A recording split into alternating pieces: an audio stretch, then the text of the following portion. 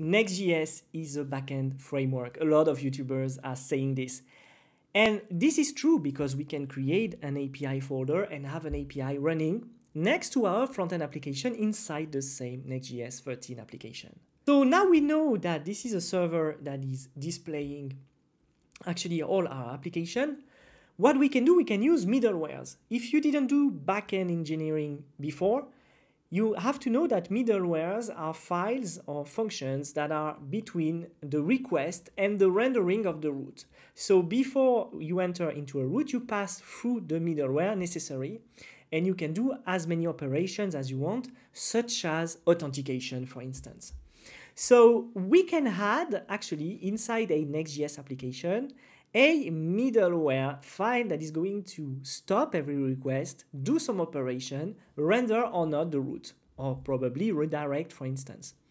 So here I got a source folder. So I need to create my file into the source folder. So I'm going to type middleware.ts in here, and there we go. I got my middleware.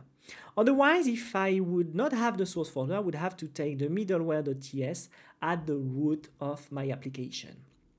Okay, so how do we write a middleware file? Well, let's just come back to the app folder and the API folder. And remember, we've got from Next.js, Next server that help us to just catch the request and create endpoints into the API folder. Well, basically for the middleware, now you understood that it's exactly the same. So here we can export a function called middleware, okay? And in here, we can just stop the request and do everything we want.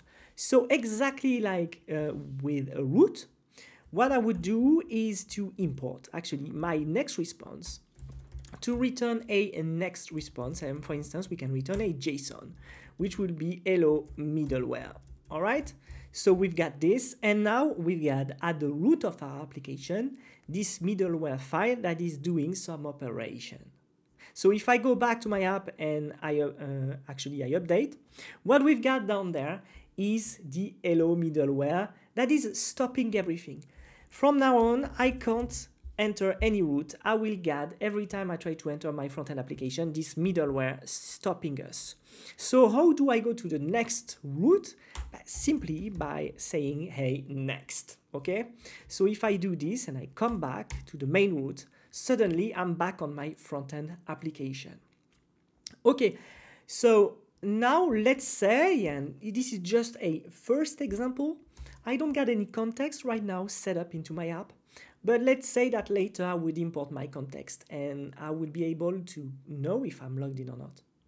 So let's say that I'm just going to create a variable here called isLogin, which would be a boolean, and here would be on false. Okay.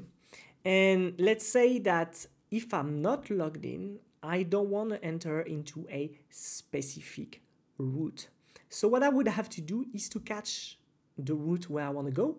So I need to use the request parameter that I got accessed from here. So I'm going to go down, and what I want to know if I want to go to the page, for instance, let's go to /profile. So here I got my error, but here I got my /profile page display. Let's say that if logged in is on false, okay, if logged in is on false, I would like to redirect to another page. So what I would do is to type return next response, and I would use simply redirect here, and in here I would say that I would like to redirect to home. However, here I can't put just this string as a slash. I got to create a new URL, and I got to create a new URL here, and I got to pass as an argument the request.url where I want to go. Okay, and so here what we would do at first, we would say, hey, if request.url would be equal to what? And here we got my localhost 3000, so I'm going to put that. If we enter into this condition, we would redirect directly to the main page. So here I'm trying to go on the main page. It works. If I go to /profile, I'm redirected. However, here, what we would do in vanilla JavaScript, you can basically do it with an object called config that you can create just down there here. If you call it config here, the middleware will understand that you gotta pass this config down there. So what I can do is just to take just this answer in here. So I'm going just to command that, and I'm going to put my redirect in here. And in this object, I can pass what we call a matcher.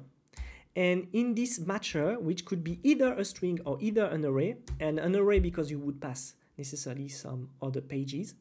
Here I would say every time we try to enter to profile, I want to redirect. So this is exactly the same as here, but directly with this. So I'm going to go to /profile, profile, and it does exactly the same. I'm automatically redirected because I'm using the config down there, the config object that is saying, hey, if you try to enter to profile, redirect directly in here. So now what I can do is to try to say, hey, if you are logged in, we want to actually say you can go wherever you want. So it's going to be, if you are logged in, next response, next. So I'm going to come back to here. And if I go to /profile, it will not work because I'm on false. But if I put true and I come back and I go to /profile, here we've got access to profile because I got my variable up there is logged in. The official documentation of Next.js, there are more insights about matching the path and do all the work you want to do when you want to redirect, for instance, from the public pages to the private pages. But there are some other operations that you can do, such as catching the headers, and we often need to catch the headers. Let's give a first example. Let's say that we would like to catch a cookie. So here, let's say that there will be a cookie, and we would like to get the cookie. What we can do is to type request.cookies.get, and for instance, here it's going to be my cookie. Here we see that we got a problem. Property cookies does not exist on type request. This is because here the request type that we got here, the interface, sorry, is not enough. What we need to do is to use the next request type coming from next server. So if I type next request in here from next server, we see that it is imported up there on the next server. So what I want to do is to import the type here, actually next request, directly from next server. And instead of having this request down there, I'm going to use the next request type. And suddenly we've got the cookie. It's the same thing for the headers. So now what we would like to do is to catch the headers. So we can do request.headers in here. So basically here the request.headers would have to be turned into a new headers object. So here I would put my new headers in here, and then I would have my headers where I could catch my authorization, etc., etc. Quick examples. We saw that with middlewares, we can catch request and create some operations before we enter in a route. This is very useful, but this is often not enough when you want to do an authentication system. We're going to see later that in our app folder, we can create some spaces with parentheses where we can apply some routes, private, public, authentify, whatever you want to call them. And in addition to middleware, we will be able to create a real authenticated system, secured and efficient.